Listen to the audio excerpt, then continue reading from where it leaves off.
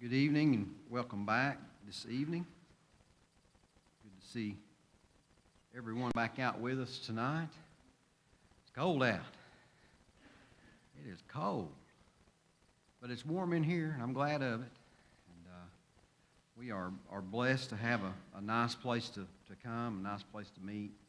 And it's good to see every one of you tonight. It's a blessing to gather and to assemble and sing. Appreciate our good song leaders that we have and those that lead from time to time. We're blessed. We really are. Tonight's lesson is considering repentance. There's a movie meme that I refer to sometimes, and it's The Princess Bride. And in that movie, one of the characters tells some of the other characters, he says, "You keep using that word, but I don't think you know what it means." And I use that reference quite a bit sometimes when I'm in discussions with different things, when people use words or maybe misapply words or don't really know the complete meaning of words. So tonight, if we're going to understand and look and as Christians encourage one another unto godly repentance, we need to have an idea of what it is. And I think it's probably a misunderstood concept in Scripture. When we have people that have questions about whether or not they should repent, and I frequently get those types of conversations with people. Is this something that I need to repent over? Is this something that I need to, go before the church? Is there some schedule or some type of protocol? And there certainly is different protocols set forth in Scripture, but if you understand completely the idea of repentance and what it means, it's not going to be covered in one lesson, of course, but we're going to touch on just a few things tonight.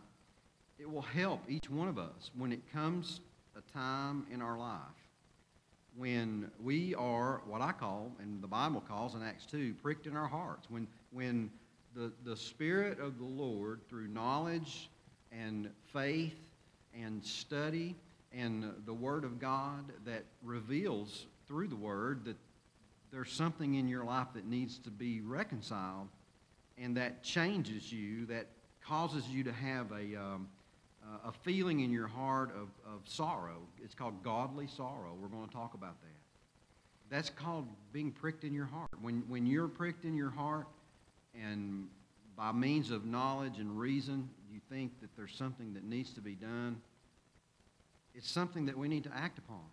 And there are barriers to repentance. That's a different sermon for a different day, but there certainly are barriers that we have in repentance. But tonight, as we look at repentance, I'm going to go over just a few passages, and the main topic, or the main passage, is Acts chapter 3, and it's sometimes been called Peter's second sermon. Of course, in the first sermon that Peter preached on Pentecost, he gave the dialogue about the fulfillment of the kingdom being at hand and Christ being the Messiah and the murder that the Jews committed by killing the Son of God.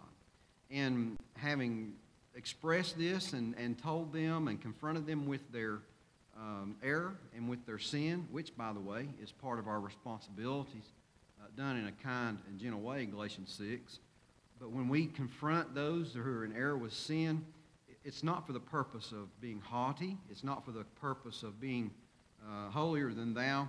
It's for the purpose of love and the desire for the hearer, just like when I stand before you or any other preacher worth his salt stands before you and encourages you with godly sermons.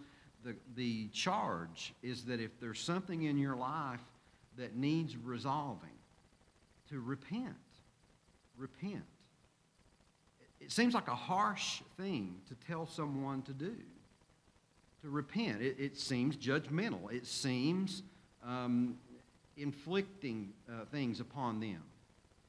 And it's something that needs to be understood, and it's something that needs to be practiced.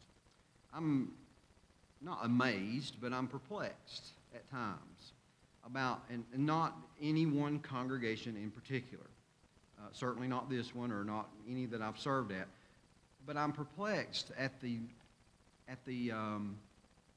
reluctance of those who stand in need of repentance to ask for the prayers of the church. It's something that has always puzzled me.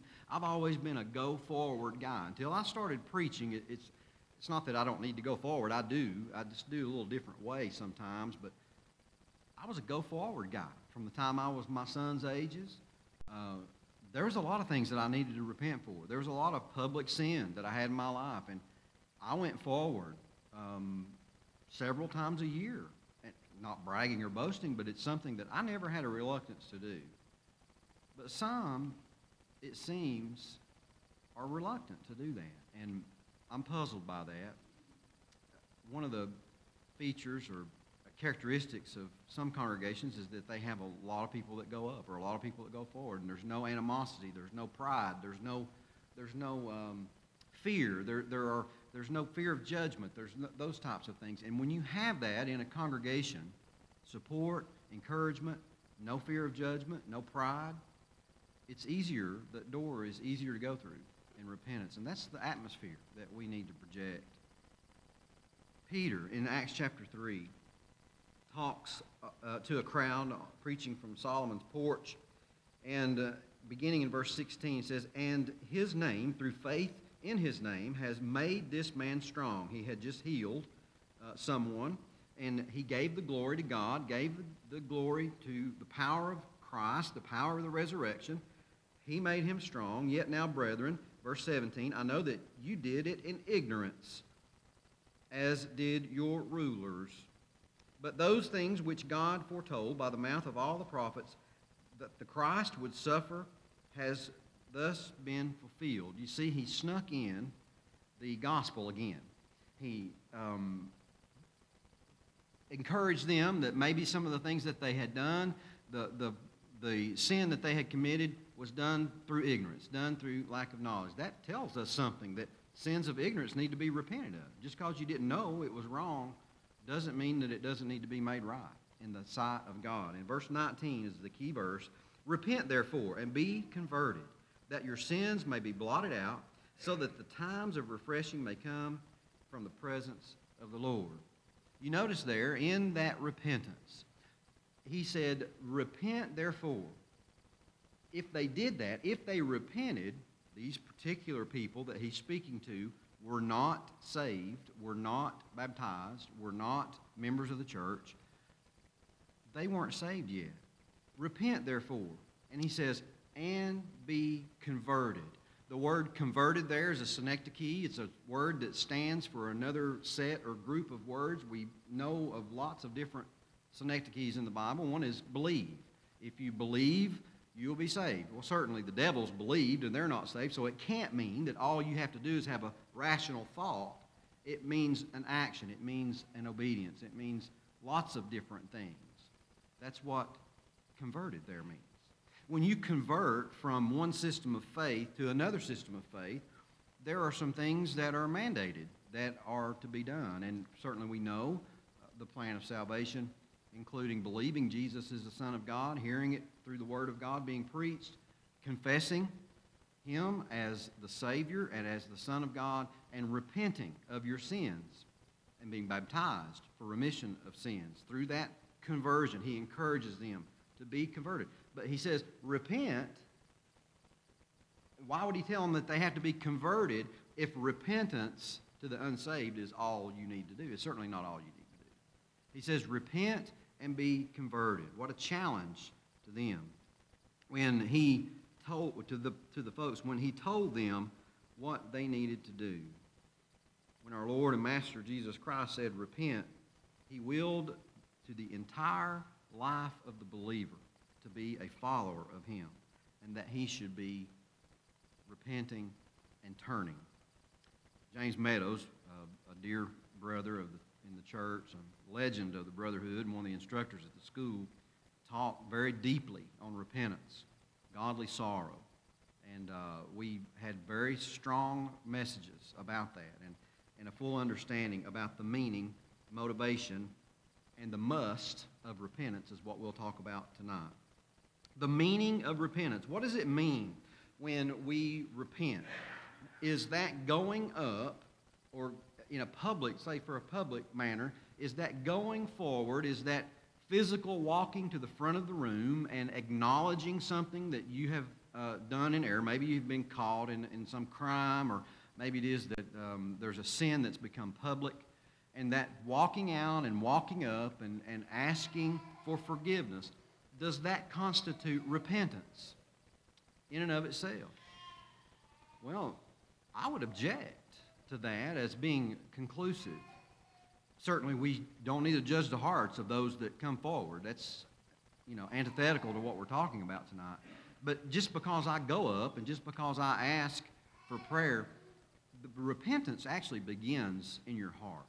Repentance always includes a change. It always includes a change in all areas of life.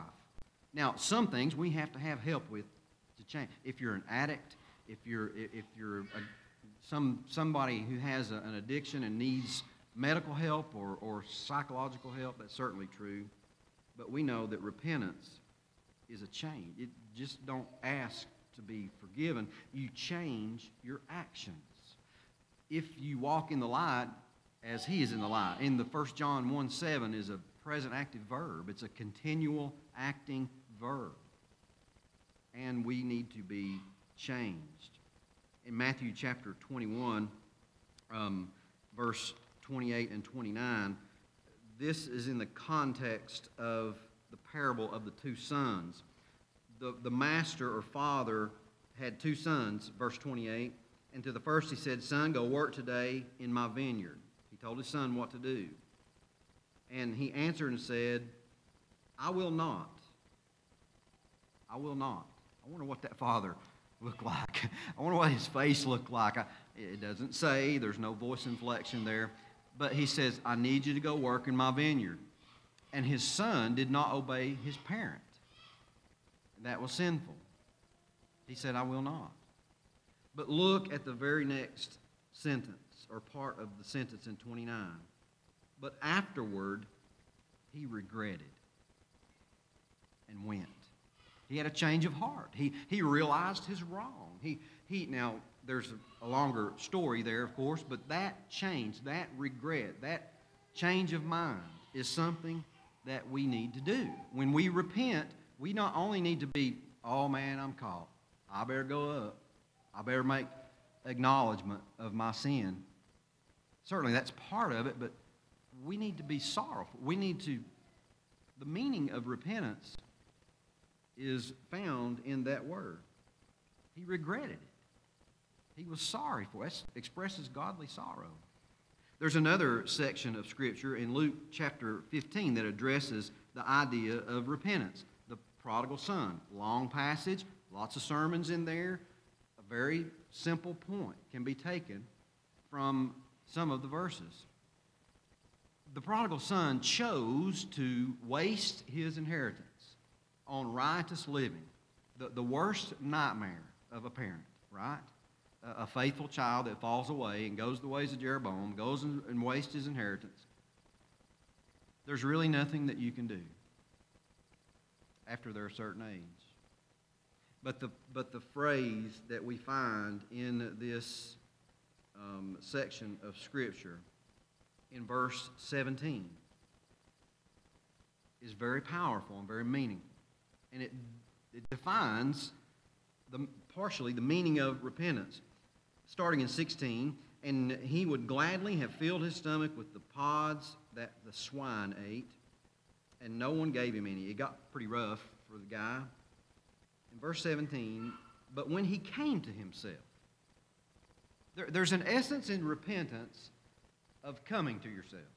There's an essence of repentance of regret. There's an essence in the meaning of repentance of realizing where you are in life and that you need to change.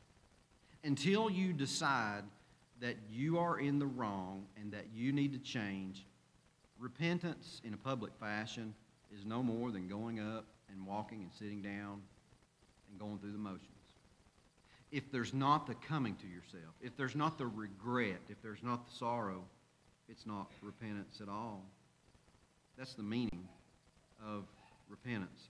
What motivates us to repent? Why even do it? Well, we studied this morning in Acts chapter 8, one of the better passages in Scripture about repentance.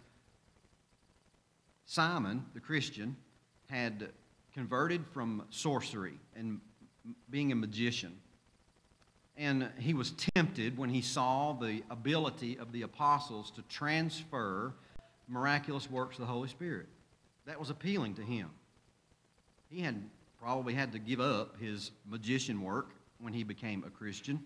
And the temptation there for money, I'd say, was part of what caused him to ask, hey, let me buy this from you. Well, that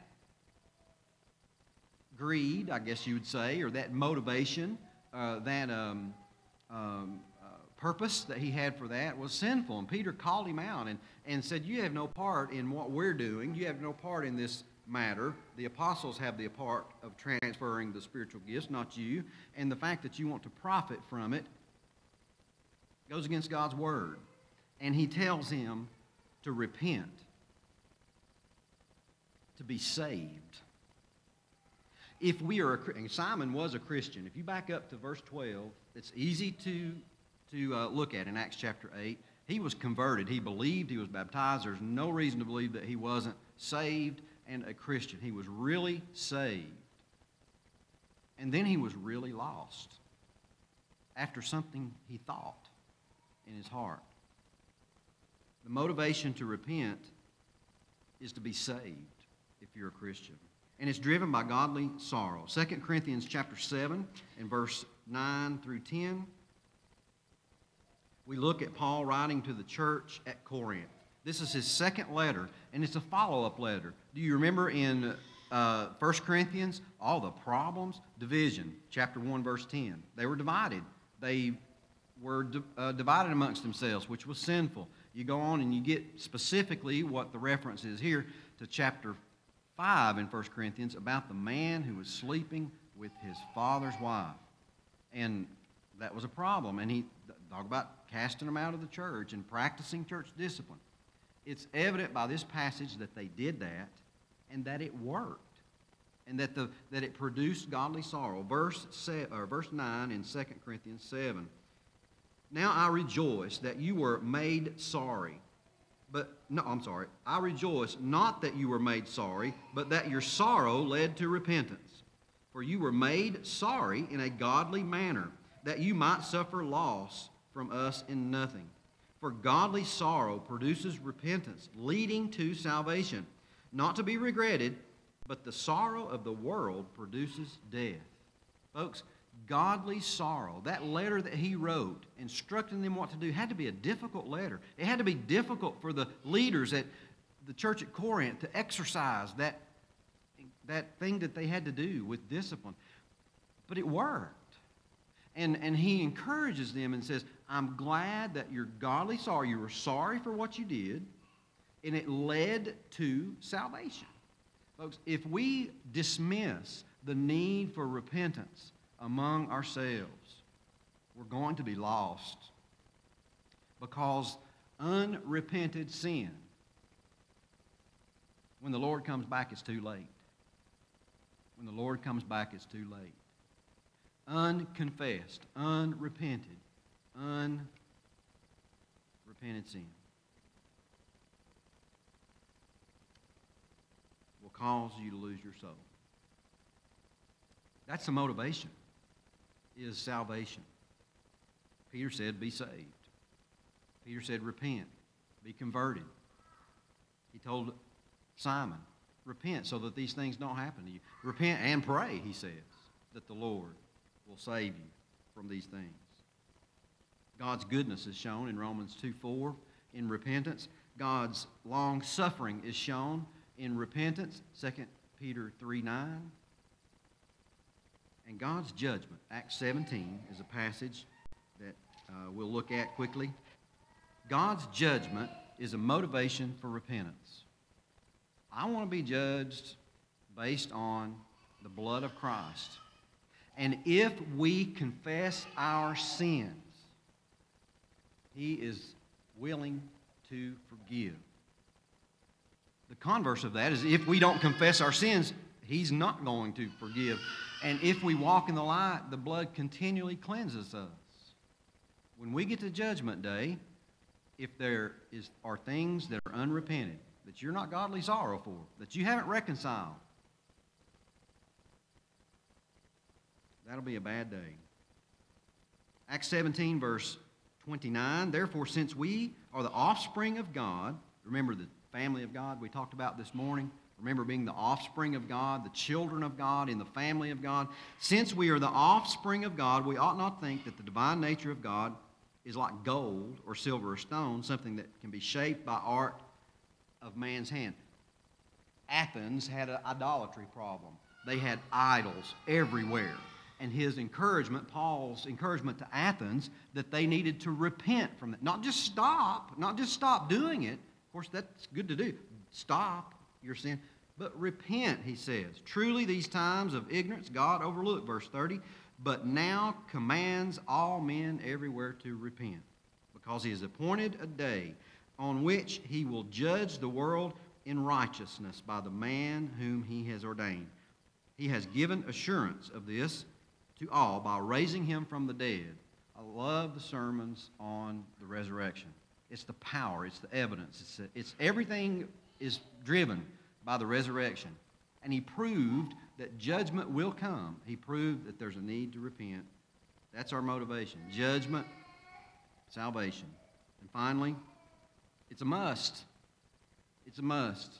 It's not a, well, maybe I can slide. I see the look in people's eyes sometimes when they ask about whether or not this is something that they need to repent of. You know what I tell them?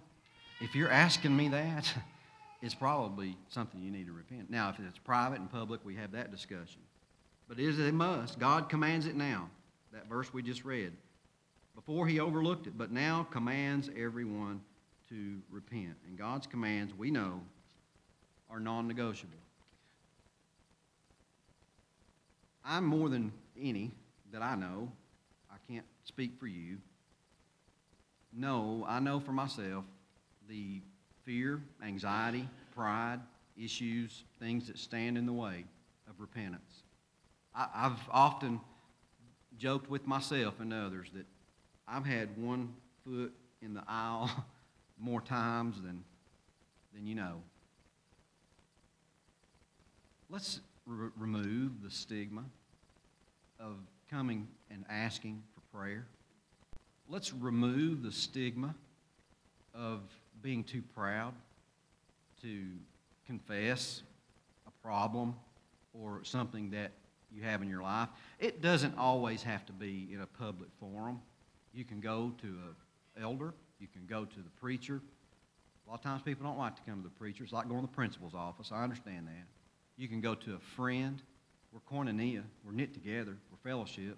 I can go to anybody in this room without question and talk about something private if I need to. If you rob a bank, if you besmirch the church, if your sin is public and well known and in 3 or 4 newspapers, if it's something that needs to be handled in a public manner, repent. It's something that needs to be resolved, and you are just as lost when it's unresolved as before you were baptized and saved. The idea of repentance is something that we need to study and understand. Tonight you're given an opportunity. Of course, the invitation stands 24/7. And repenting can be as simple as Peter told Simon. Repent and pray that God forgives you. If that's something you need to do tonight, if there's something in your life, if there's some unresolved matter, maybe it is that you don't even know how to deal with it. But the prayers of church, it's puzzled me why people don't want prayers of the church. That's pride, I can tell you, most of the time. Fear of how people are going to react. Folks, repent and be converted. Convert. If you've not obeyed the gospel, rely on the blood of Christ to wash your sins away, through faith and obedience to His Word. And let's be a repent-oriented congregation and encourage each other. Brother Matt's going to come and lead us. If you need to be responding, be coming up forward while we stand. On behalf of the Lawnville Road Church of Christ, I want to thank you for joining us today for our worship. If you ever have an opportunity, we invite you to join us at our physical location at 1301 Lawnville Road in Kingston, Tennessee. We hope you will come experience the simplicity of New Testament Christianity, learn about God, and become a part of His family. If you have questions, if you would like to know more about the Bible, or if you would like a home Bible study, feel free to contact us by calling 865-717-0444. Or, for more information, visit our website, www.lawnvilleroadcoc.org. Again, we thank you, and we hope you have a blessed day.